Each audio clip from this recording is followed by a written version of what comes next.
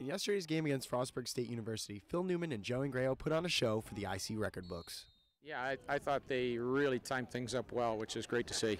I think that, we just had a lot of plays called for us, and, they targeted my number today, and we just did a real good job of connecting on the little things, and I thought we did well in that.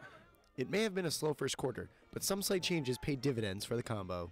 I think that they did a good job of pressing me in the first half, and then the second half we just attacked the corners a little more, which I thought was, beneficial for our offense, but I think we did a great job today.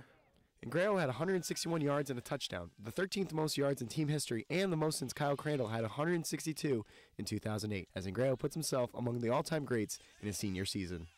Joe's a great receiver. He's going to get open. They played off him a little bit. They played up tight, and we were able to take advantage of whatever they were doing, and, he makes plays. The 52-yard touchdown pass may have looked like an adjustment after a slow first quarter, but the guys just say it's part of the game plan. For the most part, we're just running the offense. He's getting open, and the reads are taking me to him, so that's really what it comes down to. It's not anything too crazy. It's just we're running the offense, and we were able to execute a bunch today.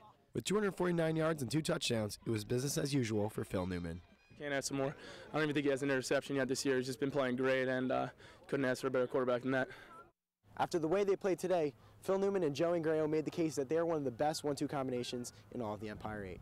From Frostburg, Maryland, I'm Nick Rojas, the Gridiron Report.